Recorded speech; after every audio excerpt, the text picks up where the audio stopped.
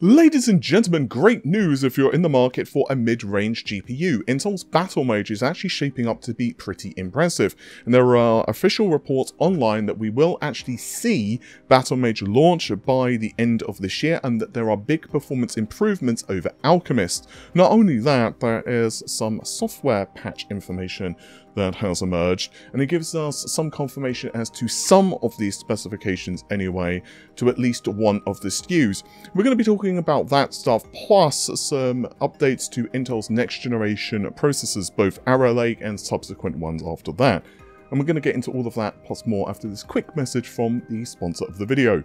If you're running a copy of Windows 10 which isn't activated, of course, not only do you have to worry about the missing customization options, but there's also that annoying Windows desktop watermark reminding you to activate.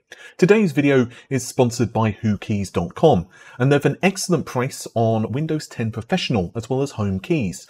Yeah, and they also of course sell games. I've bought a few Windows 10 keys with my own personal account to test everything was legit and worked in preparation for this sponsored video.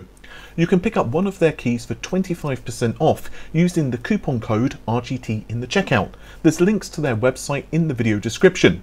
Also, if you're building a few systems, there's bundles available too. Again, you can check out whokeys.com and use the coupon code RGT for 25% off the listed Windows 10 key prices.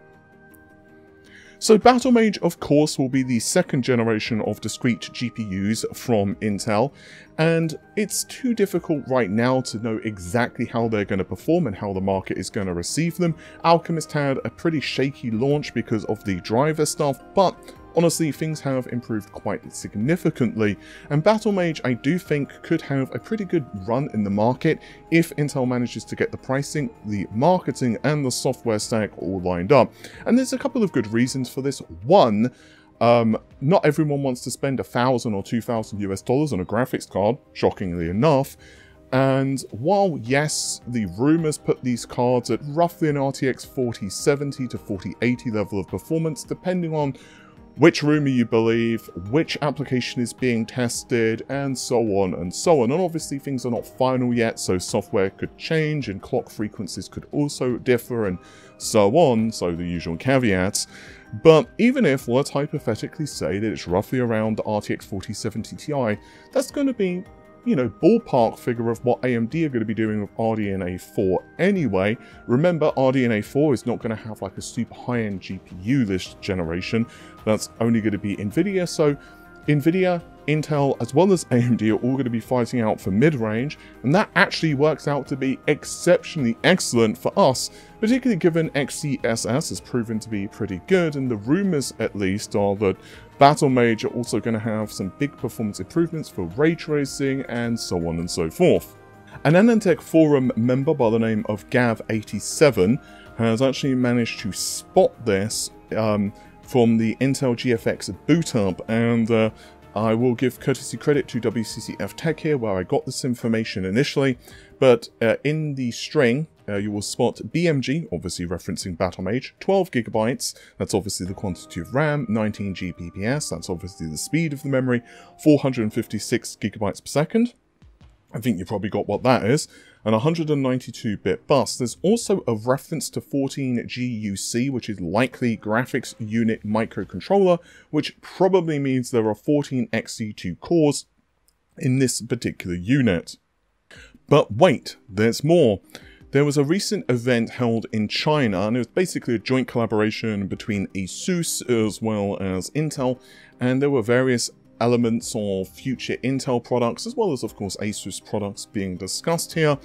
And a Chinese blogger by the name of Little Pigeon actually was at the event, and they've basically given some insights into what was being discussed.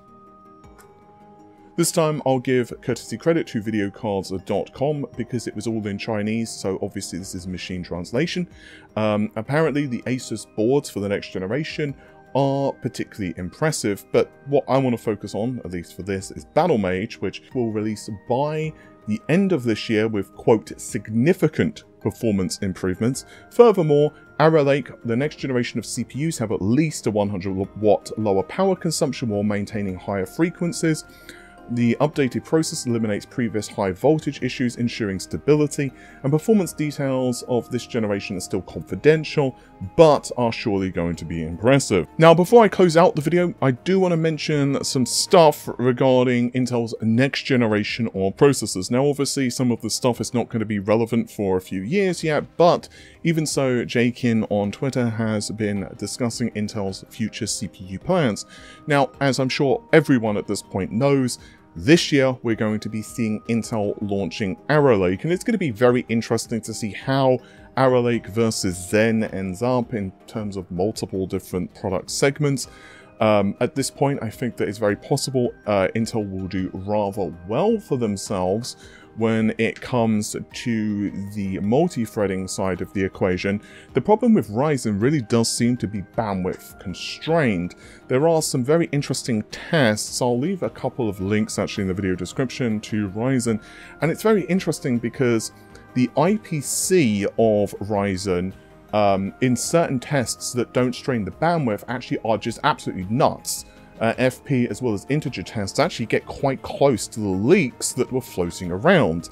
The problem is that when you start to send tons of data to the CPU, or sorry, request tons of data from the memory, rather than the CPU requesting tons of data, that's when things start to fall over, and it probably is a good sign that Turing is going to be absolutely ridiculous. But, at least for gamers anyway, we'll have to wait and see. Obviously, at the end of the day, it's still very early at this point. BIOS updates may improve things. We haven't got the higher core count processors to test. And additionally, it will be very interesting to see how the X3D variants work. And I, as always, have said multiple times at this point, don't buy anything until all of the variants are available. I would probably wait until X3D, Arrow Lake, everything is out, because that way you can make a good decision what is best for you. But Jakin on Twitter basically has provided a little bit of context, and have said Panther Lake is going to be in 2025, and it's a premium mobile part. That same year, it looks like we're going to see Arrow Lake refresh happening, and then Nova Lake is going to be a desktop part and probably mobile as well. At this point, it's going to be extremely interesting to see how Intel's future CPU parts manage to face off against AMD. Again, because Zen 5 is so bandwidth constrained, it will be interesting to see what happens with Zen 6, given the rumored changes to the IOD and the packaging technologies within. I did joke on Twitter that I would absolutely love AMD to give triple channel memory to the mainstream platforms. Obviously, that's not going to happen at any time soon, besides the fact that AM6 are almost certainly not going to be the platform of choice for Zen 6. It's probably going to be like Zen 7 or something like that, I'm guessing, for AM6. But anyway, guys, I think that's just about it for this particular video. Hopefully, you have enjoyed it. If you did, well, please leave a like on the video, and obviously, if you're not already subscribed, definitely click the sub button and also the bell icon. Also, quick question down below. Are you interested in a CPU upgrade yet? And this is just a general question, or are you just kind of waiting on the GPUs and just pretty much holding fire? I have a lot of friends who have pretty decent CPUs, like a 5800 X3D. One person has, another guy has a, what is it? I can't remember if it's a 12700 or 12900. I don't remember which one it is, but it's one of those two. It's just like, you know what? I'm good. It's going to take a long time for me to want to upgrade from this. Like, I'm good for now. Like, well, I can't really argue. With that said, take care of yourselves. Have an amazing day. Bye for now.